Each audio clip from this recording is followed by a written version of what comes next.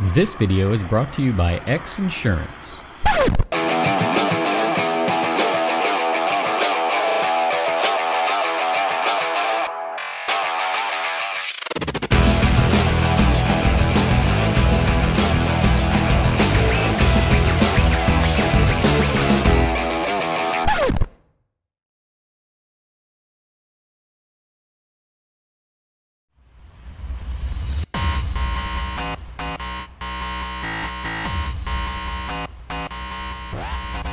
I'm here with Jeff Meisner, CEO of Skyline Sector 5, and today we're going to talk a little bit about what it takes to produce an unveiling at Heli-Expo for one of the larger OEMs. How much effort and energy and equipment that goes into these types of productions? Well, first and foremost, we start out, our booth space is about 16,500 square feet.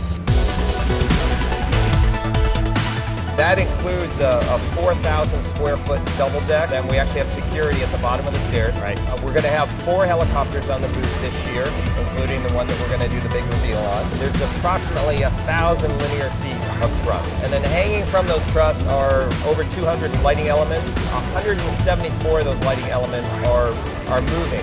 We partner with an AV company called PRG, and they've invented a product called a Best Boy.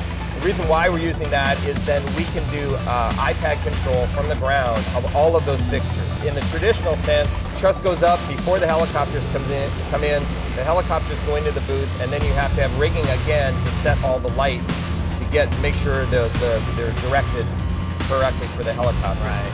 The beauty of the Best Boys is we have the Best Boys, we set them up, and then bring the helicopters on, and then everyth's done through the iPad. Aside from the lighting, what other technologies and pieces of equipment do you have in the booth? Well, we have a huge video wall, which is 16 feet tall and it's 60 feet wide.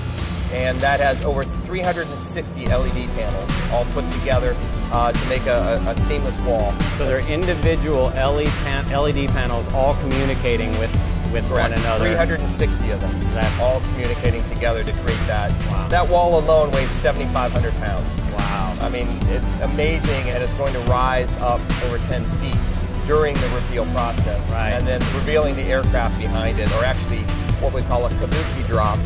We have what we call cyber hoists. We have 12 cyber hoists.